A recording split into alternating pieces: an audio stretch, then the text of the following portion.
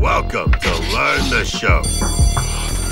Get ready to take some notes because we're going to break down the 3 swing types and when to use them. We're talking power, contact, and normal. Normal swing is what you should use the majority of the time. It'll give you a good balance of power and contact. Power swing should be used sparingly because it's harder to connect, but when you do, you'll generally hit the ball harder. It's best used in 2-0 and 3-0 counts. Facing a 2-strike count, contact swings make it more likely that you'll connect with the ball but offer the least power. Use it to advance runners, get the ball in play, and not strike out. There you have it, kids. Go forth and swing. Head on over to theshow.com to learn more.